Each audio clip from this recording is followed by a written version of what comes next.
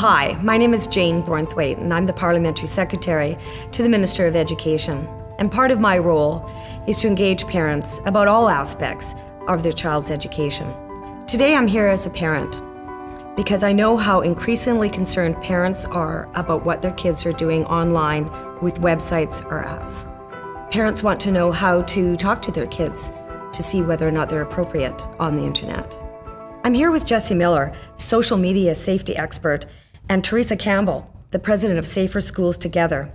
Theresa was instrumental in implementing this government's Erase Bullying strategy, which includes a 5-year training program for 15,000 educators and community partners across the province. A key component of the training program includes current information about social media, awareness, and safety.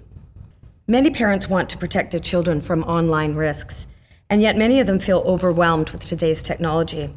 We know intuitively that they're not completely aware of what our children are doing on the internet and through social media. What can we do to protect our children? Becoming a co-pilot with your child as they venture into the internet world is of utmost importance. And I think that if your child seems to be moving very quickly, or you even rely on your child to set up technology for you, ask them questions about why, as opposed to just fix this. And when it comes to navigating the content on the internet, have your children know that they can come and talk to you. And so whether they're Googling something and something inappropriate appears on the screen, or the content is there that would very much be of conversation, knowing that you can go and talk to your parents about whatever's on the screen is probably your best bet, because if your kids are afraid to talk to you about what they've seen online, or you're going to have that overreaction where you close the screen really quickly, having parents that are willing to listen and then coach through whatever is occurring online means that your child's talking. And for a lot of the kids we work with, we notice they're not talking to the people who can help, they're turning to the internet and saying a lot of things online that we're not hearing in the real world. I think most importantly, and just to add to Jessie's point, is keep those lines of communication open. Often if we don't let our kids know that we're available for them to talk to, they won't come and talk to us. So make sure we keep those lines of communication and ask them some questions every now and then. Ask them questions about their online behaviors. Are there things that they really enjoy about being online, and what are some of the challenges that they see about being online? And our kids typically will give us the right answer. What are the top things that parents need to be aware of when it comes to their kids using the technology and applications that are available today?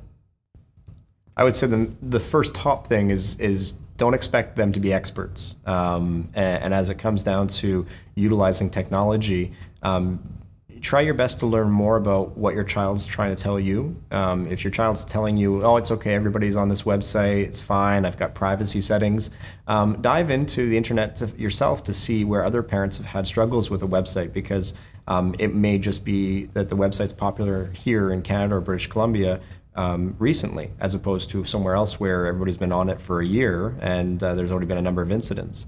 As it comes down to staying ahead of the children, you don't necessarily have to stay ahead of the trend, just try your best to stay in parallel. Encourage for them to continue to engage in respectful behaviors online as you would expect them to engage in behaviors here in the real world, same thing on their online world as well.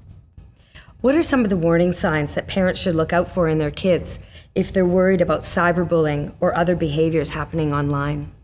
If you have a child who's quite active and doing a number of things, and you start to see that those things that usually bring happiness and contentment to them are now becoming less of a priority, as opposed to checking devices and looking at content, and then they're shielding you away from it, that's a huge red flag. And especially with the work that I see, we see kids who are reluctant to show parents text messages, and if their parents even reach for the phone, it's almost a war of trying to grab a device first.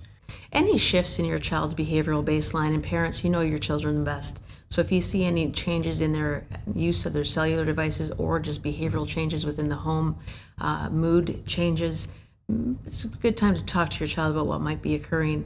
I think this also, once again, reemphasizes the importance of engaging in conversations with our kids when we're providing these devices and putting it in their hands around what are our expectations from our kids when they do approach or are dealing with anything nature of conflict within their devices. We want them to come and talk to us. We don't want them to fear us taking the devices away from them forever. So let's engage in those conversations. Let's make sure that they know we want them coming to us And if you do notice those behavioral baselines, know that there's a number of people within our school settings that are there to provide support for your child. Thanks, Jesse and Theresa. Where can parents go to learn more about what we've talked about today? Every school in the province has a number of resources on their website to research that as much as you can, stay in touch with your parent advisory councils and see what's available to parents online.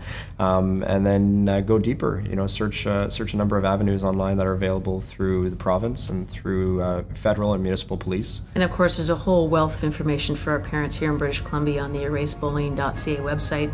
It's a website that we're keeping current, constantly updating, so please take some time to visit the erasebullying.ca website.